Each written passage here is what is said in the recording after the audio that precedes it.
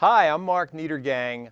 I'm the Ward 5 City Councilor, and I'm running for re-election. I've served 3 terms as the Ward 5 City Councilor.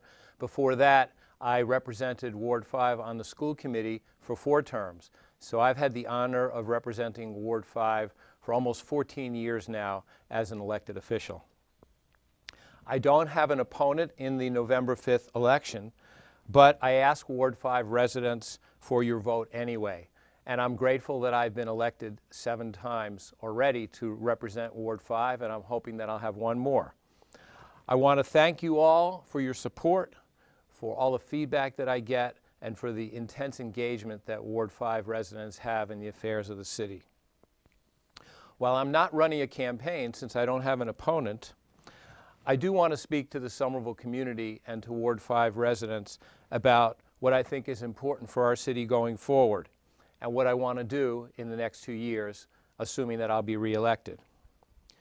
I think it's incumbent upon anybody running for public office to tell the voters and the community what they want to do if they're elected. City government should, of course, provide the basics: excellent local services such as schools, public safety, good trash collection, care of streets, and city government should manage the city's finances effectively. These are very important.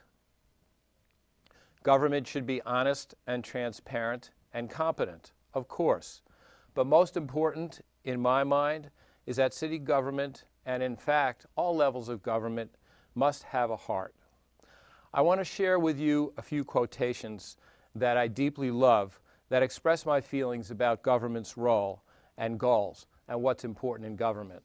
The first one is by Hubert Humphrey, former senator from Minnesota and former vice president of the United States. He said, "The moral test of government is how it treats those who are in the dawn of life, the children, those who are in the twilight of life, the aged, and those who are in the shadows of life, the sick, the needy, and the handicapped." Another quote from Pearl S. Buck, the wonderful author. She wrote, "The test of a civilization is in the way that it cares for its helpless members."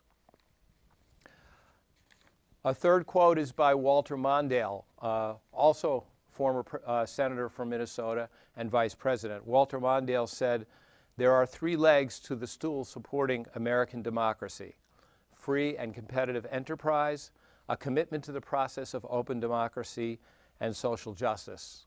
And finally, I want to share with you a quote from the great law of the Iroquois Confederacy. They said, "In our every deliberation, we must consider the impact of our decisions on the next 7 generations." So I wanted to share these quotations with you to give you a sense of my personal approach towards serving as an elected official and my views about what government should be doing. And I think these quotes reflect it. So next, I want to tell you about some of the things that I've been a part of, that I've helped to accomplish, that I'm most proud of, and that I think are most important. As chair of the Legislative Matters Committee of the City Council, I've helped to pass a lot of important legislation over the last 2 years. We passed a real estate transfer fee home rule petition up to the state legislature where it's being considered. We passed a strengthened condominium conversion ordinance and an ordinance regulating short-term rentals like Airbnb. We passed a welcoming community ordinance to make it clear that immigrants would be safe here in Somerville. We passed a tree preservation ordinance which for the first time will regulate, starts on August 1st, will regulate the cutting of trees on private property. Owner-occupants are exempt, but developers and absentee landlords will now, if they cut down big trees, they will need to pay into a tree fund or they will need to replant. Second thing that I have done is been very involved in revising the city's zoning code. I led the way in passing a 20% inclusionary affordable housing amendment so that 20% of all large projects, 20% of all the units need to be affordable. And I've also been working on amending the proposed zoning overhaul to make more affordable housing required for new development. And finally, I'm very proud of how responsive I've been and the constituent service that I provided to my constituents in Ward 5. This is really the heart of a ward councilor's job. I've worked with many groups of neighbors around development projects, either to fight them if they were bad projects or to make them better if they weren't. Now I want to talk about the next 2.25 years, this year and then 2020 and 2021, what I hope to accomplish. And this is in the order of my priorities. First, we need more traffic calming in the city. We need to make our streets safer for pedestrians and bicyclists. Just this past weekend, a second pedestrian was killed this year on Mystic Avenue, and this is unacceptable. You know, the people who killed these poor women who died, they were terrible drivers, but we need to have infrastructure on our streets that prevent people from driving fast enough to kill people. We have a lot of work to do in this area. I'm hopeful that we can make a lot of progress in the coming years, but this is my top priority. Secondly, our parking policies are outmoded and work terribly for everybody.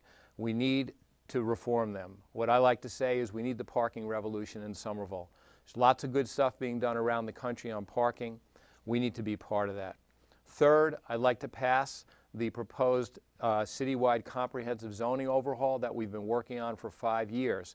The administration is presenting a 4th version of that zoning overhaul this fall, and I'm looking forward to working on it and hopefully to passing it. Fifth, I want to continue to pass legislation in the Legislative Matters Committee, such as a stronger demolition review ordinance that will prevent developers from knocking down historical properties, a surveillance ordinance to regulate police surveillance, more tenant protections such as a Housing Stability Notification Act, and also a tenant right of first refusal to purchase a unit when it goes up for sale.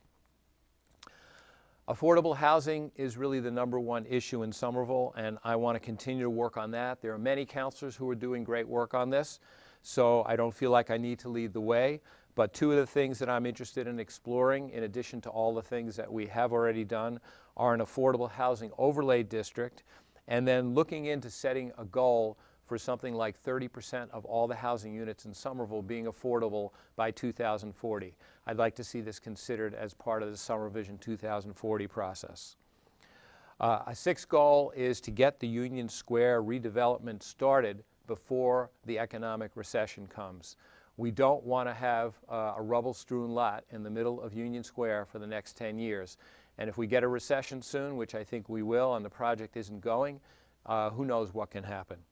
Finally, an overwhelming and overriding goal, which the Iroquois Confederation quote speaks to, what they said is, in every deliberation we must consider the impact of our decisions on the next 7 generations. The environment, climate change, the city's goals of carbon neutrality, these are critical issues. Even though we're one small city in a big world, everybody needs to do its part if we're going to prevent global warming from creating a global catastrophe. So strengthening environmental protection legislation in Somerville, developing more green and open space, doing everything that we can to reduce the city's carbon footprint is something that I will be focusing on over the next 2 years. So thank you for listening to me. Again, I appreciate the support of Ward 5 voters. And if you are in Ward 5, even though I don't have an opponent, I'd love to have your vote on November 5th. And thank you all.